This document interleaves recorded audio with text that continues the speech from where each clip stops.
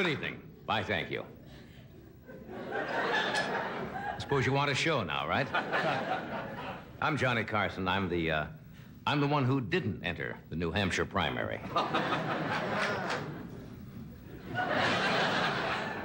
I'm your middle-of-the-road comedian. My campaign slogan is, let 'em eat jokes. I didn't say it was a funny campaign slogan. We are starting late, I guess, around most of the country tonight because of the New Hampshire primary. So if we're at 12 o'clock, where we're normally 11:30, you'll understand it. Sermonette would be a big hit following the New Hampshire primary tonight. I mean, well... Do you dig it? I have no comment on that. Jackets by Congolium. That's better than what I had. Ed is off doing something, and Doc moves over here, and Mr. Thunderbolt. Tommy Newsom. How are you tonight, Tom? Very well, thank you. Nice to see you standing there. Tommy, as I said, is a fine musician and arranger, but he's not the most noticeable of people. If you call Tommy's house and he answers the phone, Tommy will say, would you wait just a moment? I'll see if I'm here. And Tommy's having a tough time keeping up with this whole political thing going on. He thinks Sergeant Shriver is a children's show in Canada. Obviously, some of you share that belief also. Well, before we start, here's a late score from the newsroom. Burton and Taylor 4, Sonny and Cher 3.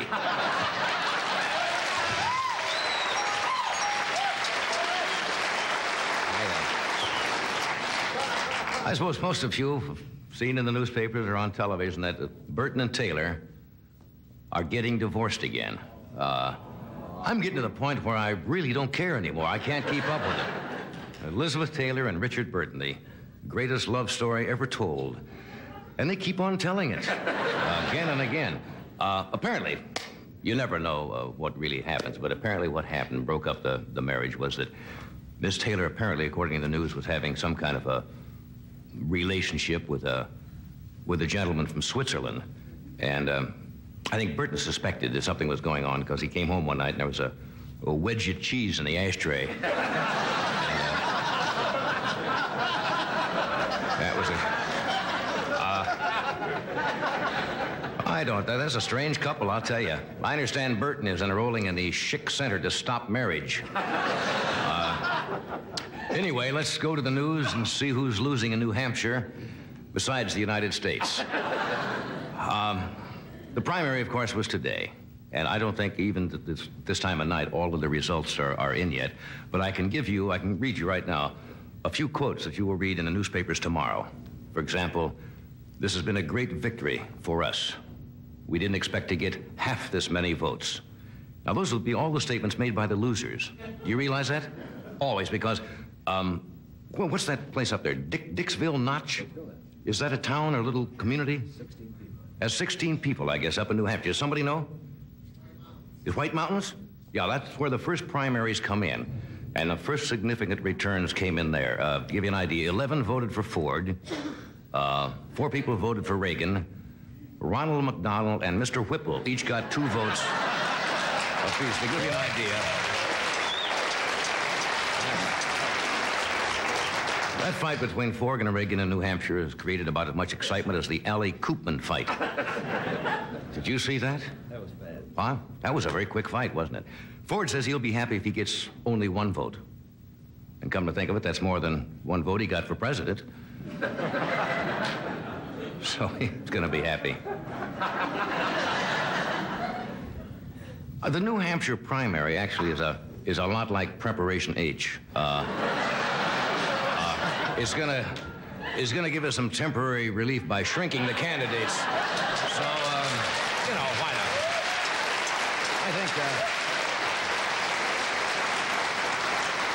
Personally, I think both Ford and Reagan are glad the New Hampshire primaries are over because neither one of them want to pay another week's rental on their ski clothes.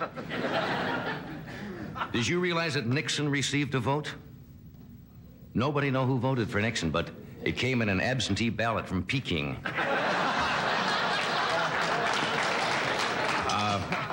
You obviously know that former President Nixon is out of the country, and he is in China, and he met with Chairman Mao for about an hour and 45 minutes. And after the meeting, Nixon said, "Time sure flies when you're having fun, doesn't it?"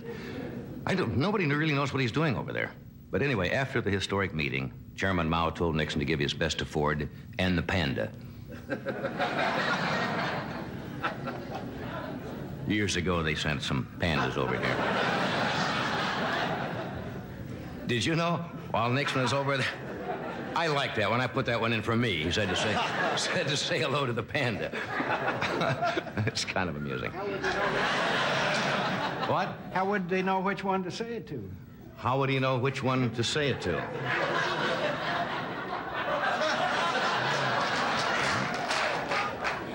Ford's eyes are bigger.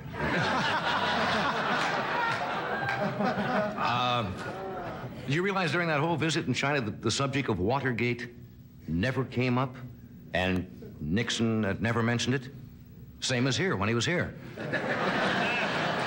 Well, let's see what else is happening today. There is a little diplomatic difference that has arisen over this trip.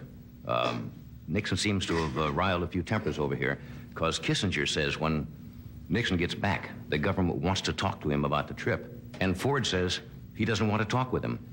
So they've worked out a kind of a compromise. What they're going to do, Kissinger's going to have a conversation with Nixon and then tape it, and then Rosemary Woods is going to edit the tape for Gerald Ford. So it'll all work out. Anyway, whereas this week, see now, Kissinger's been in Venezuela, he's been in Peru, and this week I think he is in Panama. And he's worked out a wonderful deal with Panama. He is going to have the government of Panama furnish new hats to the FBI agents. It's one of those little things he did on the trip. Now, here's another story. I also did that one for me. Did you see this on the news? And it was in the paper. There was a rumor. Now, who knows whether it's true? We'll probably never know that President Kennedy smoked pot in the White House. Did you see that?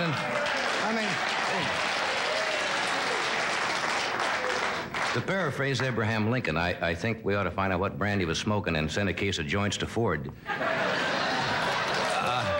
Well, anyway, see, Lincoln originally said that about General Grant. And Lincoln didn't get a laugh either when he did it, which is why they got him at the theater. Anyway, tonight we have Joey Bishop is with us tonight, Mr. Freddie Prinz, Betty Garrett, and Ray Johnson. And we'll be with you. Yes, they got the cover. We'll be right back.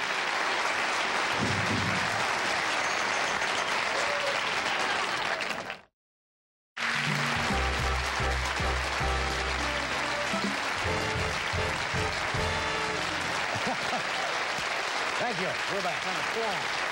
And applause. Have you worn that before? Oh, I would certainly remember that. Well, I wear them in rotation, and I'm around to this for the second time. That is wild. First time I wore was about 3-4 years ago. Takes that long to get around. To get around your whole wardrobe? Get around the whole wardrobe. I want something that's going to perk me up a little bit. All right. So tomorrow's the big day, though. If you just join us, we have tomorrow. What happens tomorrow? Band party and film. You're having your annual band party tomorrow night? Yes, we call it choir practice. You know, Yeah, once a year the band has. Los Angeles Police. Well, I hope they don't sink the boat from Columbia before it gets here. Well, no, it's a nice, and it's I was there last year. You do nicely. It was a very aesthetic party. A lot of traffic in and out of that place. Had an interesting memo here from a gentleman by the name, Vern. Vern, that would be a gentleman, wouldn't it? possibly. Well, do you know any girls named Vern? Yes, I do, as a matter of fact. You would. All right. From Vern Zebart of Dickinson, North Dakota. And this is kind of interesting. Remember the other night we read a list of rules for doctors that somebody had come up with in the year, something like 1,320 in England, rules for physicians? This gentleman found some aircraft pilot rules issued in 1920. Now, you know, they hadn't been flying too long in 1920, but these were rules for pilots. These are the actual reprint. Don't take the machine into the air unless you are satisfied it will fly. It's true. Never leave the ground with a motor leaking. In taking off, look at the ground and the air. Sound pretty... I love this one. Pilots should carry hankies in a handy position to wipe off goggles. Do not trust altitude instruments. If you see another machine near you, get out of the way. Pretty good. Never run the motor so that the blast will blow on other machines. Before you begin a landing, see that no machines are under you. These are pretty basic rules. Don't turn sharply when taxiing. Instead of turning short, have someone lift the tail around. Remember when they used to do that in the movies? Hedge hopping will not be tolerated. If flying against the wind and you wish to turn and fly with the wind, don't make a sharp turn near the ground. You might crash. Don't attempt to force machine onto ground with more than flying speeds. The result is bouncing and ricocheting. Pilots will not wear spurs while flying. Never take a machine into the air until you're familiar with its controls and instruments. If emergency occurs while flying, land as soon as you can. You know what? 1920. I'm glad that tonight you read that. You know, Ed being gone and all, it's fortunate that I'm here because there is nobody in the world who is more interested in flying than I am. I see. I love to fly. Flying is my life, you might say. And it's amazing that to me, a man interested in flight as much as I am, that you would look at the size of that piece of paper. Everything that you would ever want to know about the mysteries of flight. Wrong, pucker person. I want to tell you. No, they didn't cover everything. That might have been good for 1920. Right. We have updated this somewhat. We have rules for pilots in 1976, which we think are a little more au courant, as they say. Somebody says that. Do not take off if someone in the cockpit is wearing a ski mask.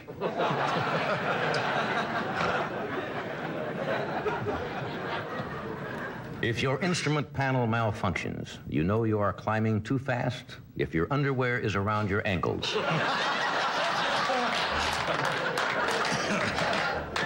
Avoid an airport whose instrument landing system is a guy playing the saxophone on runway 4. Pilots should observe VIP protocol. Dip your wings and salute if you pass Jack Ford at 10,000 feet. Pilots should avoid taking aboard any passenger whose luggage has a wick.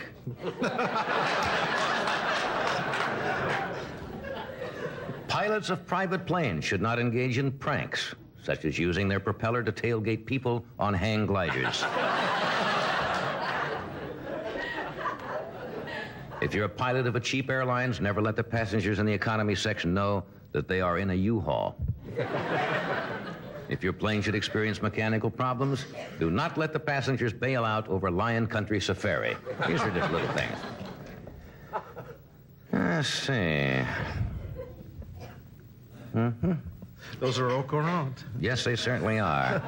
Let's see where the good ones are.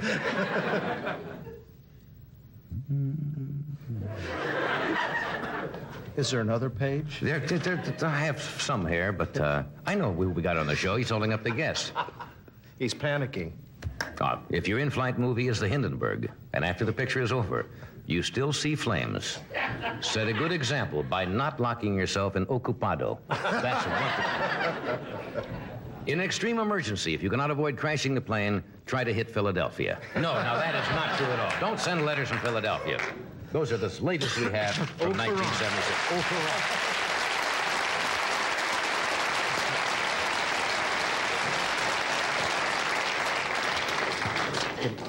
That thing will never fly. Let's see if I can still remember this from school. Remember this?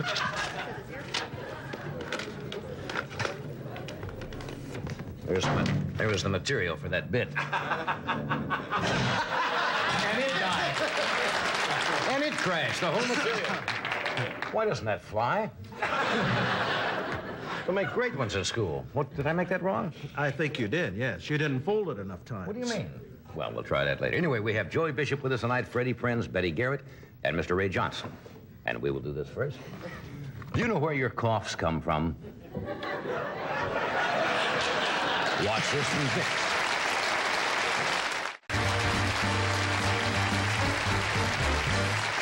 there. Sorry. Just imitating an NBC vice president here.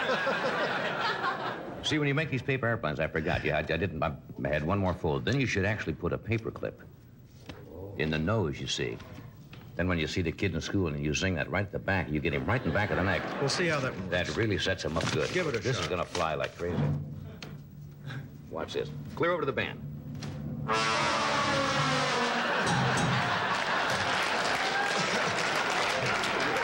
Isn't that strange? It went right on the monologue mark. Okay, my first guest is a close friend, a very, very funny man. I've been a fan of Joey's for many, many years. And if memory serves me correctly, he's made a number of appearances on this show. In addition to being here, he will appear on Chico and the Man tomorrow night. That's interesting because we have Freddie Prinze later. Would you welcome Mr. Joey Bishop?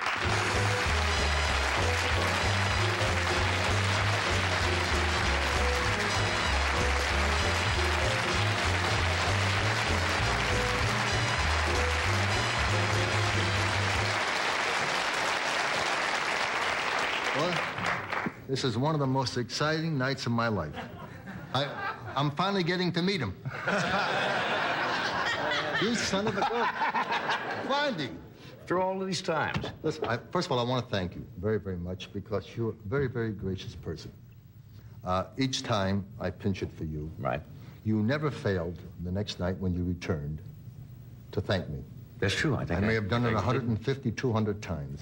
Right. You always thank my friend, except one night. I have the date here. July the 11th, 1970. It was a Tuesday. I pinched it on a Monday. Yeah. You came back and you didn't thank me. And I've been watching the show now for 5.5 years, hoping. And I thought maybe this would be a heck of a good time for you to thank me for pinch hitting for you in 1970. Then you won't be obligated. I want to thank Joey Bishop for doing a great job on the show. What was the name? Wait a minute. I wasn't pinch hitting for you. I was pinch hitting for somebody who was pinch hitting for you. Well, I want to thank Joey, who was substituting for the guest host. Right. Who was reaped on March 3rd, 1978. How are you, anyway? I'm fine. How Good you to see feel? you. Good to see you, too. You're doing Chico and the Man tomorrow night? I did it. And, Yeah, that's that right. film, And of it's course, your tape. a delightful show to do. Did you play you? Or did you? I didn't play myself. I played a guy named Charlie, who was an insult comic, a la Rickles, but couldn't make enough money to pay for the hospital bills That he got from... for insulting people. So I become a crook. And Chico convinces Ed, the old man, to keep the garage open all night. And the first night they're open, I rob them. You know, having seen you work and knowing the way you work, you're basically a reaction comedian. You play off of things. And yet, although you've done tape shows or film shows, don't you find that format sometimes where you're working on film a little confining? Don't you kind of like a freewheel? I know I do. You can get up and you work an audience and you stop and you go over here. But when you get locked into the script, you got to do it.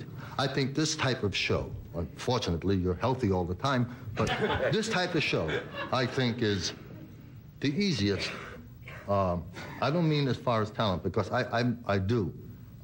They interviewed me. I don't know whether you saw it or not. They interviewed quite a few of us. And I told them what I thought of your talents. And I think a lot of guys can do this for a year or two. I almost lasted a month. Can do it for a year or two, but you've been on for so many years. It really amazes me how you are still able to come out there, really, and do it. And I think it's a tribute to your talent. Well, I think you don't have to say that.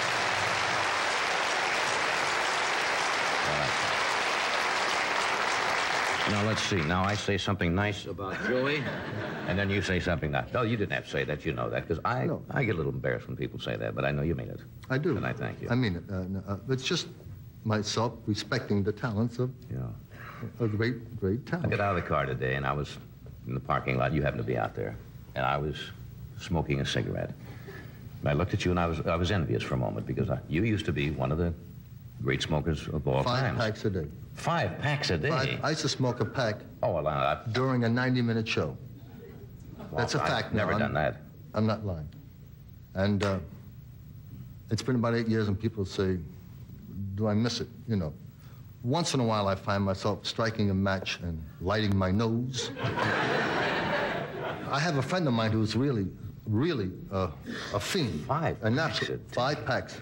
If I tell you the brand, then you'll go, wow. No, don't. You know, because it's a strong brand. Now, some people, forgive me, but some people smoke after sex. I got a friend who smokes during sex. You will not believe where he puts his ashes. That is called savoir-faire. You can pull that off. So 5 packs a day.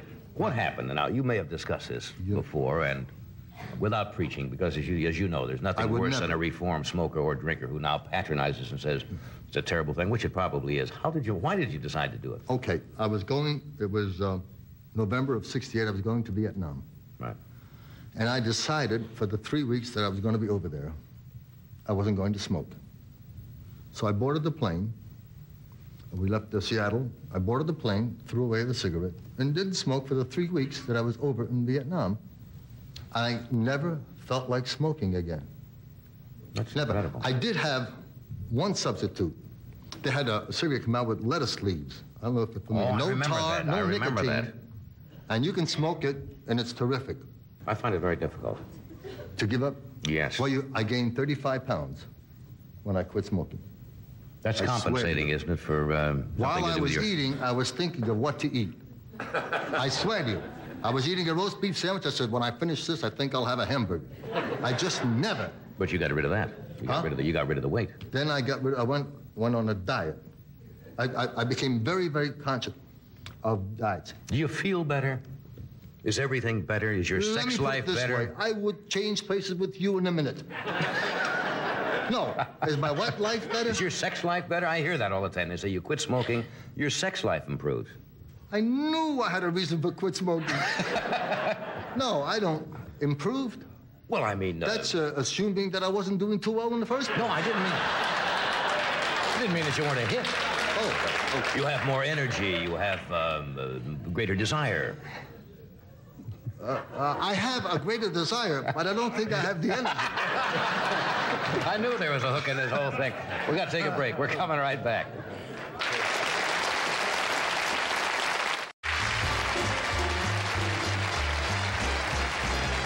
We're talking with George Bishop. We have Freddie Prinz with us, Betty Garrett, and Ray Johnson.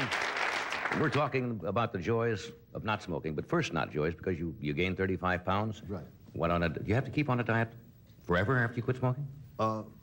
Well, unfortunately, I have since encountered ill health, so I'm on a very strict diet to begin with. And I'm thankful to God, because of what I have now, that I had stopped smoking when I did. But I was never heavy except for the time I gained weight. But I always watch my weight. They have diets that can drive you nuts. The organic foods, the health foods. A guy, he's on a prune diet. I don't know who he is, but I know where you can find him.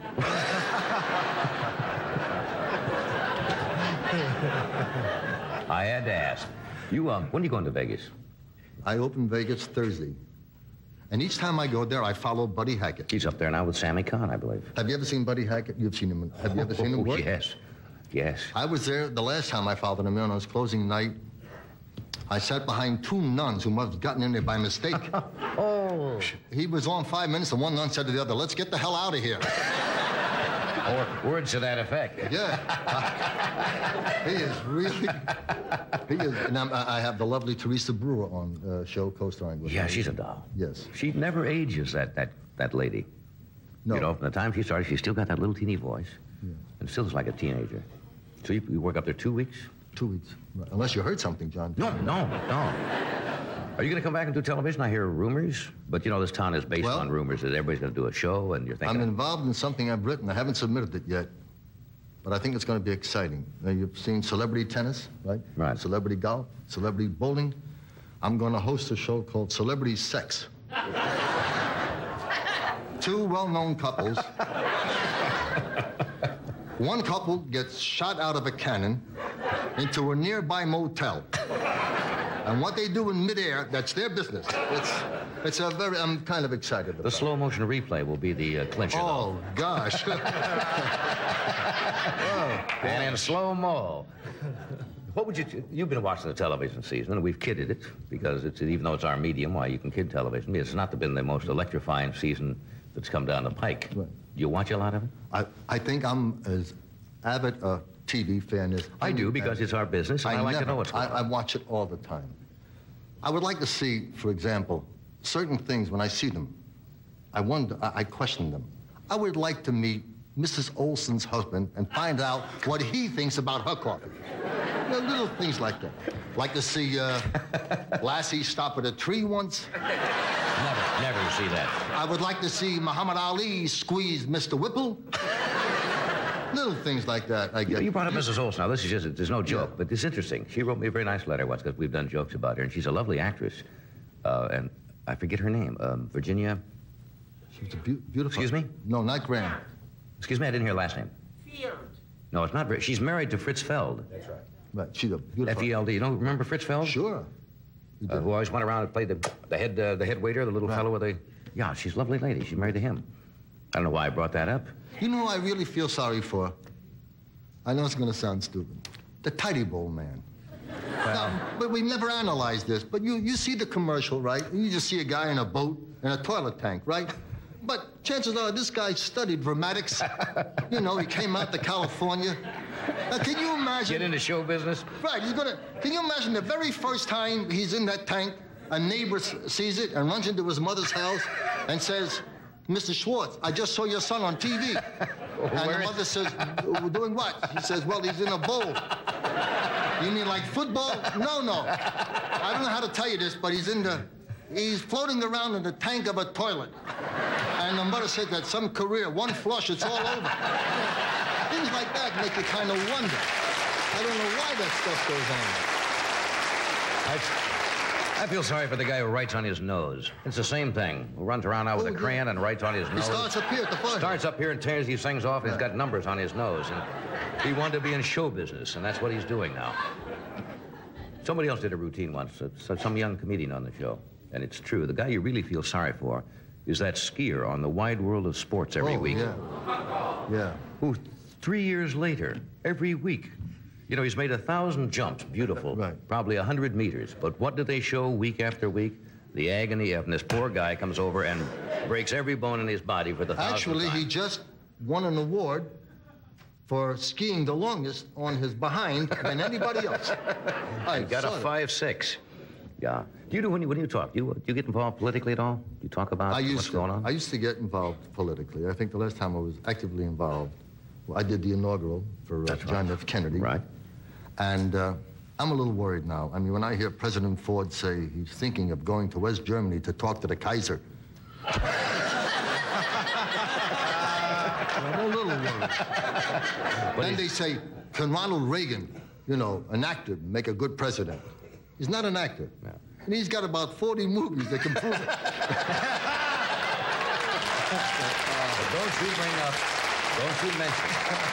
Don't mention Bonzo Goes to College.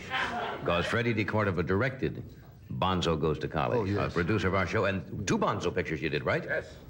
And there was talk of a third. There was talk of a third, and Bonzo said, enough is enough. Bonzo's agent came in. It was I don't like to really get involved in politics. I don't know whether... Some people think it's right for a public figure, but I think you carry a lot of weight, for example, and I think people unquestioningly, if you said endorse somebody... I don't. I try to stay apolitical. However, in my heart, I feel that if our country is jeopardized, and it's not political as far as candidates, then I have a right to speak out. Sure. I think like we're concerned about Russia, Red China. I think the country we really have to look out for is Switzerland. Do you see the reaction I got now? Right away. That's the same reaction I got in 1951 when I warned them about Holland. No. According to statistics, there are 26,000 Swiss people in this country. Right. Now, answer me honestly. Right. Have you ever met a Swiss? Come to think of it. 26,000 of them hiding out somewhere, right? Am I right? You got a point there. They have their Independence Day August the 1st. That's when they celebrate their independence. Yeah. Now, you know, I mean, let's analyze it. You know, while we're on vacation, they're celebrating. You know, a little thought, just want to drop a little hint there. Population of 6 million, Yeah. and they export 55 million clocks and watches. Why? You know what I mean? Never. Like, for example, and they have like little things that are subliminal. You know, like the cuckoo clock. Well, you hear cuckoo, right? You know what cuckoo means in Swiss? Blow it out. Check on that. Well, don't have to check on it. I wouldn't come here without facts. Now, our national flower in this country is the rose. You know what the national flower is? You know what their favorite dish is? No, what's the favorite dish? Fondue. Okay, think it over for just a second. Their national flower is the Edelweiss. The Edelweiss. Now, I tell you this because if they should ever take over, on New Year's Day, we'll be watching our television sets, we'll be watching the Edelweiss Bowl. Just little, I'm only trying to help my country. And that whole parade with all those floats, be all Edelweiss. All Edelweiss. That's You wanted me to get involved? I didn't want to get involved. You wouldn't lie to us. You came here with the facts on this. John, when I come out here, you remember one thing. I'll learn you. No, I never come out and make up things like this. These are absolute facts. Well, that'll give us something to think about. Switzerland. Just watch it. Think about it. Remember, he warned you. Take a break. We'll be right back after this. The Edelweiss. I didn't know that.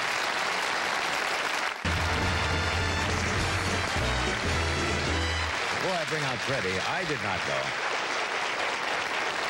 I guess I knew, but we've known each other for what, 15 or 20 years? I did. I pinched it for you when you were doing Who Do You Trust? That's right, and that's a few years ago. And That's right. It doesn't seem right to sit here and say you're a grandfather now. Yeah. Yeah. You like that idea? Yes. Yeah. Not too crazy about the fact I'm sleeping with a grandmother. Yeah, that's what I... Psychologically. How's the grandchild? He'll be 5 months old tomorrow, as a matter of fact. Oh, man. And when I walk in the house and I hear, blip, blip, blip, blip, blip, that's my son. Then I talk to the kid. No, I'll tell you, if there are any grandparents out there, then you know. And I know I sound corny, and I know you've heard it 1,000 times, but it's the life, because when it's your own kid, when you play with him, you still have to father him, right? When it's your grandkid, as soon as you stop being playful, here's your kid. My biggest thrill is when I walk into that house, and I pick that kid up, and he looks in my eyes, and he spits on me. And I realize that I paid for everything he's got. No, it's, honestly, are you a grandfather? That's what? Am I a grandfather? Not that I know of. I've got three boys, but they're not married yet. Oh.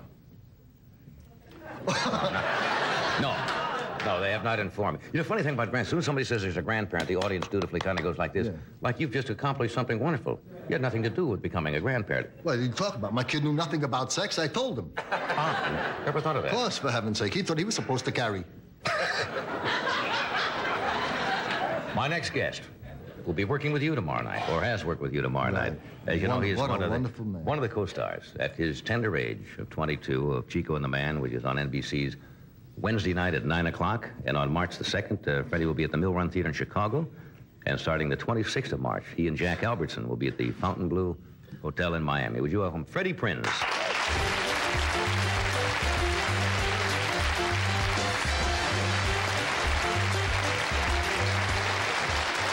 Looking good. Thank you. I just came back from New York. I was there to visit all the Puerto Ricans. They had the Puerto Rican Day Parade. There was 500 cars going down separate streets, stalling out simultaneously. All Chevys, right? I drive a Chevy. I drive a Corvette. But I'm one of these crazy drivers, you know, like 90 miles an hour. I have a statue of the Virgin Mary on my dashboard. Whenever I drive, she goes, ah! Because I'm a male under 25. My insurance is $1,000 a year. You know, but if I was a female under 25, it'd be $500. I called the insurance company, right? I said, well, this isn't fair. They said, all right, we'll compromise. We'll make it $650, but whenever you drive, you have to wear a dress. That's right. I saw a cute guy the other day, too. Did you see the Olympics? The Olympics were good, but there was no black people in the Olympics. Well, it's very hard to go down a ski slope at 90 miles an hour dribbling a basketball.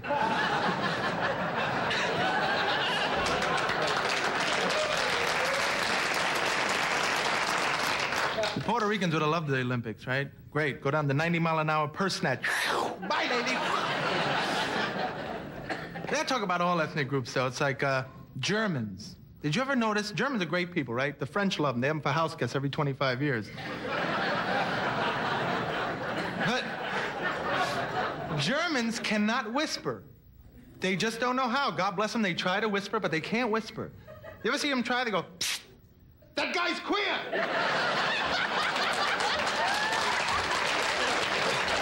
That's why they lost the war, you know. Tomorrow we attack Leningrad. Russians going 8 o'clock, thank you. And like, you know, you take something simple like asking the time. You go down south, you know, excuse me, do you know what time it is? Well, sure as hell do, hold on there. It's, 3:30 or 9. In there somewhere. You know, yes, a black dude in L.A. Do you know what time it is? Do I look like Big Ben News, sucker?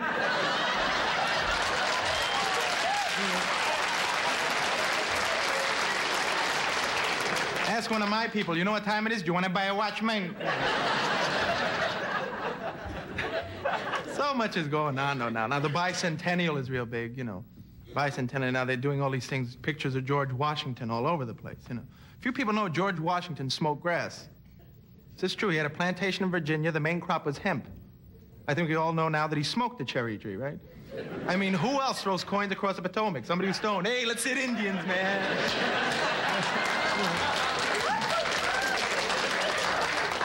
Nixon went to China. Good. Right? You know why he's there? The Chinese are giving him an award for screwing up our country. Yeah, you're doing very good, Rich. Here's $1 million. I thought I saw him on the plane. I came back from New York, and for a minute I just freaked. I said, oh, no, not on this plane, you know. Like, once I flew with Pat Boone, I knew we weren't going to crash. You fly with Pat Boone, you stay up forever, you know. You don't have to land, they just drop you out and you float to the airport. Because usually I'm afraid to fly because the pilots get me crazy. I wish they wouldn't talk at all, you know, but they wake you up. They would say things like, ladies and gentlemen, we're hitting a little air turbulence. There's no need for alarm. Please keep your seatbelts fastened. Thank you. Except when I'm on the plane, it's always, oh, my God, we've had it. Then I love their little sightseeing tips, right? Like, ladies and gentlemen, if you look above the plane, you can now see the Grand Canyon. And there was all that talk about planes flying within 10 feet of each other. One passed us. It was so close, I saw a little kid in the window going, eh. They stopped, they asked us for ice, you know. Planes are bad. And those earphones, those stereo phones you pay $250 for, how come only one side works and they try and meet in the center of your head? Right? Hate to go to the bathroom on the plane, too, because everybody knows where you're going. You take a magazine, they know what you're going to do, you know. You can't lie. You know, where are you going? Look out the window. There's no window in the bathroom of planes, which is insane. Who's going to look at you? Perverted seagull? Hi, ha, ha. And now they have that camera with the TV so you can watch what the pilot's doing, right? It's very official. It's always, okay, we'll land in 8 minutes, give me full flaps, you know. It's a video cassette. It's a film. That's not really them. They're in there going, you land. Thank you.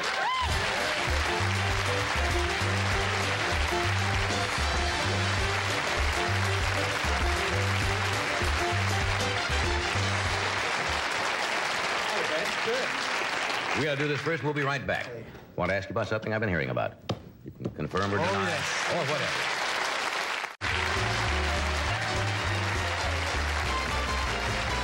We are back, and we're talking with Freddie Prinze and Joey Bishop, and we have Betty Derrick and Ray Johnson with us.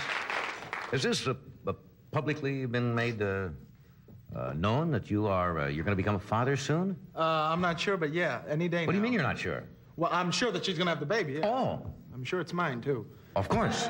But, well, congratulations. Thank you. Any day. Any day? They said March 10th, but I don't know. Well, Yeah. no. I met your wife. She's a very lovely girl. Thank you. And you're just 22. Yeah, that's a big the thing responsibility, you know, to take on. Well, yeah, you know, what people were telling me about, though, was, said you got married young, right. But that, say, the baby's due any day, but we married 6 months ago. For all you gossipy little month counters. And, but I don't think there's anything wrong with that, you know. Well, you're married. For me, it's great. You know, Puerto Rican usually have 40 kids in 3 months, you know. We got to get back our island. We need manpower, for God's sake. No, so this is... Are you excited about it? Oh, yeah. I'm like a basket case, you know, like she said, well, you have to pack a bag for when I go to the hospital. Absolutely. You know, and I packed my own bag. No, you're supposed to pack her bag. I know. I realized I had to pack her bag, you know, and... Then she gets me nervous because I have to do the breathing exercises with her. Was she going to have a natural Yeah. natural childbirth? Yeah, and I'm there for it. You are in the delivery room? In the room when the stork comes in. And you have to breathe with your wife, like, the It's panning. to help her relax, right? The dog was staring at us when we were doing it. It was like... Next thing you know, they'll be at the bowl with the food. Oh, God. But it's great, you know, because, like, I was, you know, we planned to get married last year. Right. And... You come from a large family? No, I just have a brother and a sister. Just really? And they're both in Puerto Rico. They're married. That's good. Not to each other, but they're married. Well, People think we're kinky, but not that good. But, I read someplace last week where it says people who become parents now, what it costs to raise a child to the age 18. Do you have any idea? no. About $100,000. Maybe it's not too late to get an abortion. Oh, no, don't say that. No. Oh, I'm only kidding, America. I wouldn't do a thing like that. $100,000. Does that frighten you at all? Well, what you do is wait till he's 17 and get rid of him. Save all that last year's All that expenses. last year's money. No, I don't care. Because I've been saving my money. You have? Yeah, all I bought was my house, my parents' house, some land, and a car. You know, 'cause I'm a speed maniac. You Yeah. know, with the cars.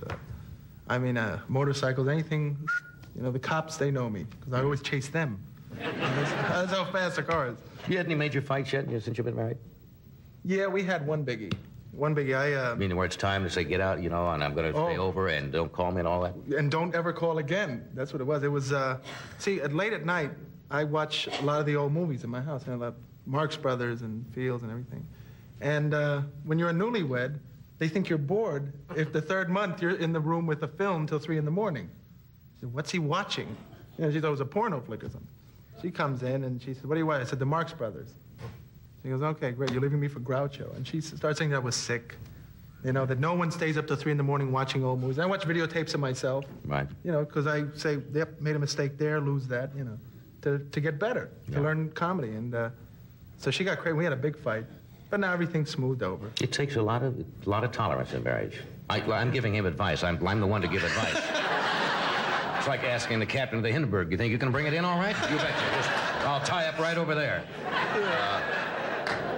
No, but... You know what worried me? Those of us who have had some problems sometimes are in a position to... Well, the alimony is what scares everybody. When I got married, Excuse me. See, I got married in Vegas, and I called up my friend Nat in New York, this black dude, and I said, Nat, I'm in Vegas and I'm getting married. He said, if you're going to gamble, why don't you play blackjack? Because, you know, that alimony, I thought about that. And people said, well, you know, you can have your wife sign a paper beforehand. Right, and then you know how they hold that in your face, you know. No, that's no way to start. You never loved me. You made me sign a contract. That's right. And I know from contracts, believe me. Anyway, I hope the baby comes on time, as well and healthy, and it'll make a difference in your life. Yes, I'm looking forward to it because I love kids and animals and things like that. So, well, that got a laugh. I'm right there with the pencil. Well, it's great. Thank you. We'll take a break. We'll be right back. Betty Garrett's with us and Ray Johnson.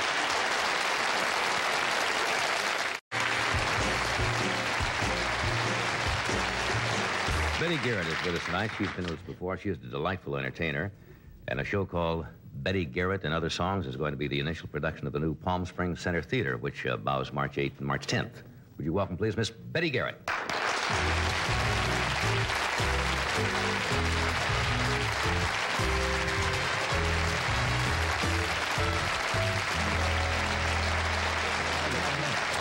Doc. Thank you. Did you know, have you met everybody here before, or? Everybody but Freddie. What do you mean now? You're putting us on her? Huh? This Freddie. I thought you were talking about Freddie DeCordova. That Freddie, I know for longer. How are you, dear? Just fine, real good. How's you looking forward to your show opening? I sure am. It's going to be very exciting. It's a brand new theater there. It's in that wonderful old building that was the old art museum in Palm Springs. This is really then a one-woman type of... Yeah, except I have Jerry Dolan, my accompanist, with me, and a bass player, Putter Smith, and the three of us are up there all the time. But... This is really like, and you don't see that much here, it's kind of like an English music hall. Yeah. Review, isn't it? Where people like Gracie Fields used to come out and work in one and do songs and patter and so forth. Yeah, thank you for the comparison. Well, that's some pretty good company. Yeah. What do you do? You one night you hear you sang, what kind of old songs? Different, I mean... Yeah, well, my show is not just old songs. It really takes the history of my life from the very my childhood, and that the routine I did last time involved a lot of those songs that I grew up with, because my mother was worked in a music store. But then the show goes on through my career, and then to songs that I would like to do, not just the ones that I have done, but some of the wonderful Stephen Sondheim and Jacques Brel and people like that. So it's quite a large spectrum, and in between songs are stories about the songs and stories of things that have happened to me, mostly funny. What's the most embarrassing thing that ever happened to you on stage? Everybody has one terrible night where they make a wrong entrance, or they completely go up in their lines, or I do that at least once a week. Do you have one of those minor disasters? Oh dear, yeah. I have a lot of good stories that cover those kind of things, because I'm famous for making boo-boos. But that's a great thing about doing a one-woman show. Nobody else is really dependent on you. And Jerry Dolan, my accompanist, seems to feel when I'm going to make a mistake and is able to follow me. But there's some wonderful theater stories. You don't know how many of them are apocryphal or real, but of tricks that other actors have played on other actors. And there was one on Broadway quite a few years ago where somebody would ring a phone on stage, or the sound effect, just to drive somebody crazy, because the actors would be in the middle of, and the phone would ring. And somebody had to obviously answer the phone. There were two actors working, and one of them finally picked up the phone and turned to the other one and said, "It's for you." I don't know if that's true, but it's one of the great stories of all time. I love it. You know, because when you're in a play for any length of time, people get a little tired, and they do invent little pieces of business to keep their own energy level up, and do silly things like that.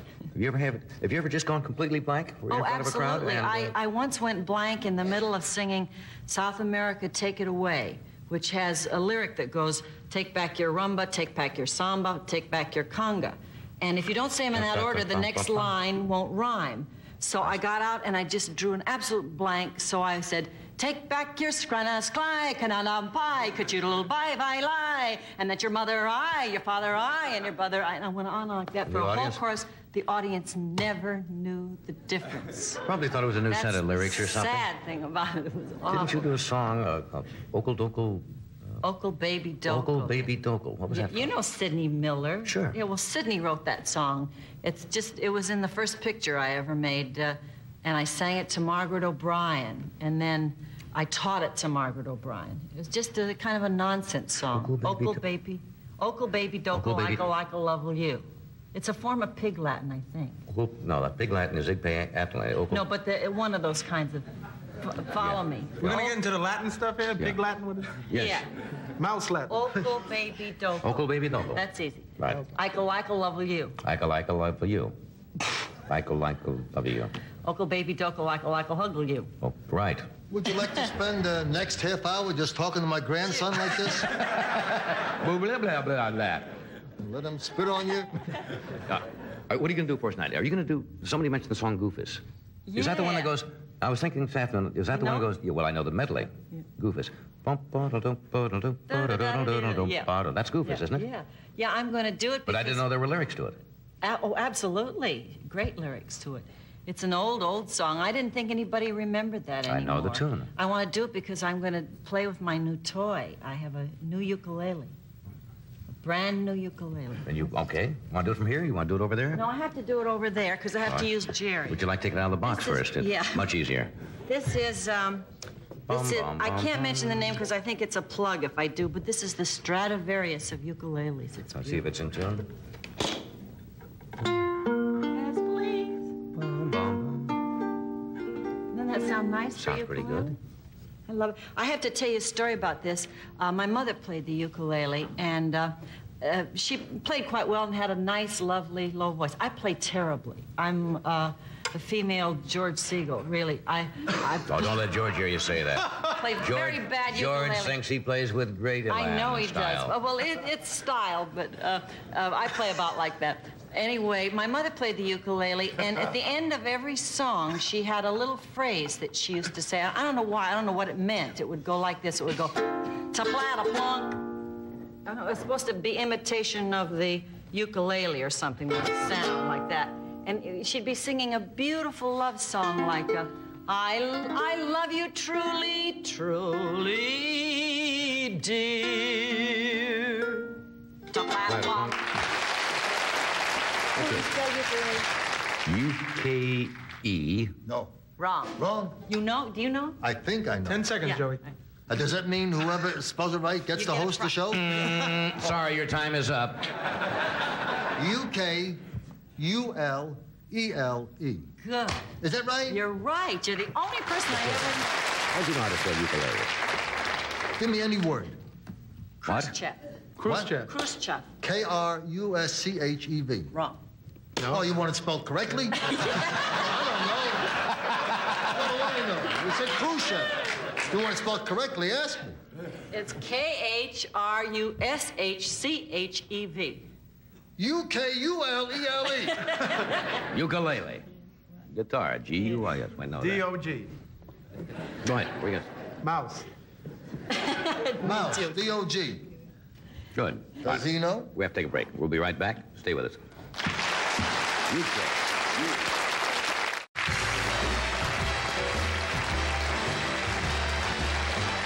Ray Johnson is with us again. He has been with us before, but I think the first time that he was on the show, people almost thought it was a joke or was a put-on because he has spent half of his life, or did spend half of his life in prison. The only man with a couple of others to escape from Folsom Prison. He wrote a book about it called Too Dangerous to Be at Large, and since his release in 1970, he's been working for the government on studies and dealing with armed robbery and traveling around the country lecturing on the subject. Would you welcome, please, Ray Johnson?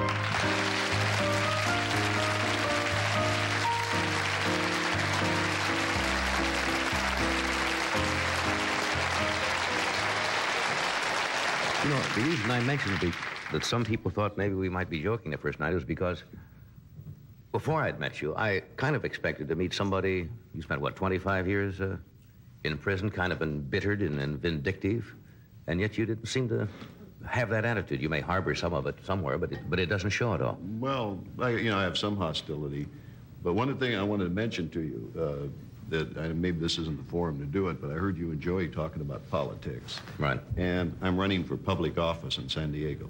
Are you really? I really am. No, I don't think we can mention what office you're running for. No. Because if we do, then we are under what they call the equal time provision, and every candidate who is running for office really has a right.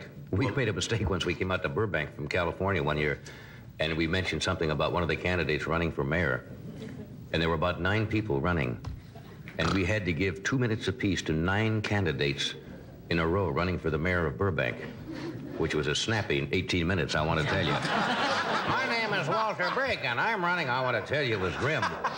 Well, I haven't... So when you say you're running for office, you aren't really running for office. Well, I haven't... Just say that, even if you are. Okay, I'm not really. We're off the hook. I haven't picked the office anyway. Okay. But all I've heard in the last few months is there's nothing but crooks in politics.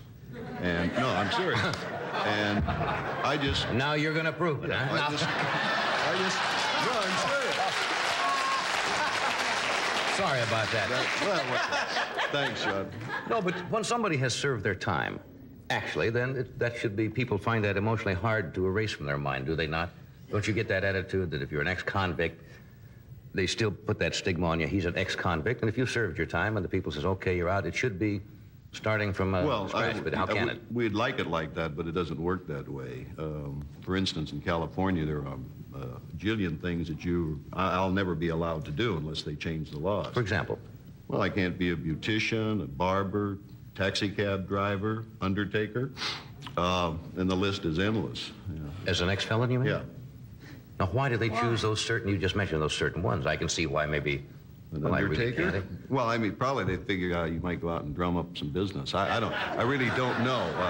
It just, I think they have their traditional things. They but go a back. Hairdresser, a beautician? Well, do you remember years ago in barber shops, a lot of booking went on and those kinds of things. Oh, I see. That's interesting. It's got a rationale. I don't think it applies today, but... Right. I didn't know that. Not that I want to be any of those things. We have to take one short break, and we're going to come back and follow up on this.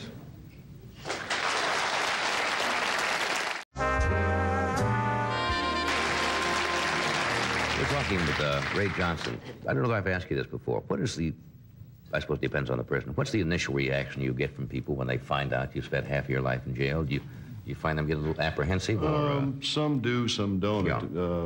I talked about last time about living in my bus, and, I was parked on the cliffs in La Jolla, this lady came along, and she says, I saw you in the car. I know who you are.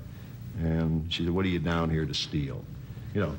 And I told her, well, you know, I've stole a lot of things in my life, but I've never stole a lifeguard station. And that's, you know, I don't know what to say to him. Then on the other side of the coin, recently in my favorite pub in La Jolla, man come up and says, look, I hope I don't embarrass you, but he says, I'm really locked out of my car. I can't get in my car. And could you? So, I mean, it's... And were you able to help him? Yes, I was able to help him. People ask me that all the time. I know that. Can you open the car? I say, no problem. In. That's it. But only Chevys. Only Chevys. Only Chevys. What's the closest, if there's any indication that did arise? Have you been in any kind of trouble? Well, not real trouble. You know, I mentioned about doing the robbery study for the government, and one of the things that I did was to go out to stores late at night and look at them as I would, you know, if I was a robber. And I had certain things, questions I would ask, like how much money you got in the cash register, do you have a gun, you know, little things like this. And somehow this store hadn't been notified, and this young lady about 2 in the morning was really apprehensive. So I said, well, look, would you feel more comfortable calling the store owner, you know, because he knows about this? And she says, yeah, I really would. So she called the police. And every cop in the world arrived. And, you know, I showed them all I got a shotgun in my ear, and they got me over the hood of the car. And she said, I think I'm being robbed. And so anyway, I talked to them, showed them all my identification. They said, well, we got to run a make on you. And they had you see the car computers? No. You know, they run all your stuff in. They can get all that information right now. And this thing started printing back, and it just printed and printed and printed. And finally, the sergeant, you know, they finally checked out and believed us for real. And he says, look, he says, I've been on the police department 25 years. You know, I really believe that you're doing all this. But I want you to know off the record, you're up to something, and I know it. You still wouldn't believe it. You still wouldn't believe it. And I thought, my God, when that shotgun, they stuck it up in my head, I thought, you know, here I am doing the Lord's work, and now I'm going to get killed. You know, and I never got hurt while I was a criminal, and I thought, you know, I'm going to get wasted. Now you're trying to do something nice? I'm going to get wasted, sure as hell. That's... Does luck, I don't want to promote armed robbery, obviously, and obviously it didn't work for you. Well, the hours were okay. Hours are great. Hours are great, but doesn't it require somewhere a certain amount of luck? I mean, well, if you keep at it long enough. Yeah, I robbed a nightclub one time. That's a switch. Yeah. Because usually they rob you if you've ever been at some of them. Maybe I got even for all of us. But I, you know, got into this place, and there was only the owner and his wife and a bar boy and a couple of their friends. You know, the whole place was closed up. So I, you know, put my gun on him, and this lady at the end of the bar, who turned out to be the owner's wife, was kind of smashed. And she says, are you a real robber? And I said, yes, ma'am, I really am. And she, in a real sort of stage voice, she says, Harry, do you think he knows about the cigar box? And so I... Helpful wife that she was. So, you know, naturally I said, okay, Harry, what about Where's the cigar box? And there was $9,000 in it. And I heard later that I think he went up for manslaughter or something. I'm kidding. I don't think there's a jury that would have convicted him either. But he looked at her. Yeah, so luck does, you know, I would have got probably maybe $5,000, $6,000, $8,000, and it turned out that it was a good night's work. Is it true that if a professional burglar, a thief, wants to get into someone's house, there's very little they can do? I mean, they can take certain precautions, right? But if they're determined to get in... Well, yeah, the real pros, I think there isn't... I don't think there's anything that they don't find a way around. I recently was asked by, I won't mention it, a burglar alarm, a new burglar alarm, to come and look and see what I thought about it. And it's pretty effective.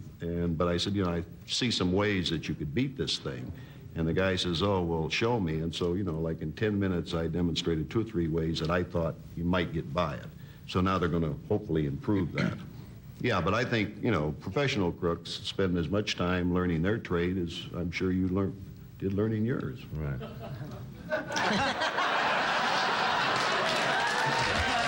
Not as successful. I think I'm being sentenced. I don't know right now. I'm going up into the slammer. You mentioned there's a lot of social strata in prisons, isn't there? Yeah. Certain distinct. Yeah, it leaders has. and- It's a microcosm, I think, Right. of the world in there. Yeah. They, you know, for instance, medium of exchange. You know, we don't have money as Right. such, so we use cigarettes. You know, things like this. But it has, you know, it's changed. When I first went to prison, like people that dealt with dope were really bad people. Nobody liked them. They have now have a sort of a preeminence in prison. Yeah, you know, they've made it up the social ladder. What is the worst crime that inmates themselves look upon? Kidnapping or ransom? or No, something? child molesters are at the bottom of the barrel. Really? Yeah, they are really treated very badly. Wow. That's intriguing. So, are you enjoying your job, this work you're doing now? Well, it's kind of exciting. I'm running about the country, lecturing and trying to save the world from crime. I want you to know that I'm big in Salina, Ohio, as a result of you. I get fan mail from there and Why particularly presents. Salina? I don't know. I've never even heard of the place, but I mean, there's an outpouring of mail from Salina, yeah, Ohio? yeah.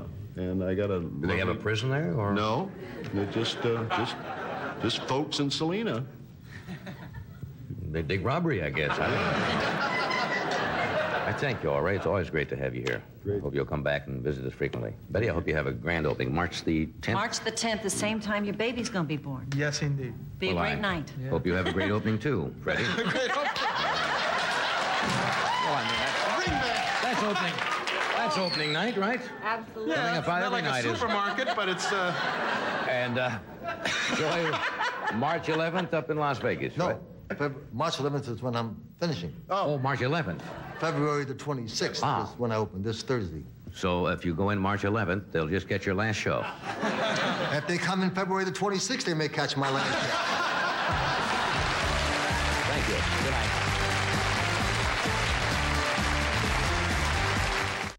I'm humbled by that applause.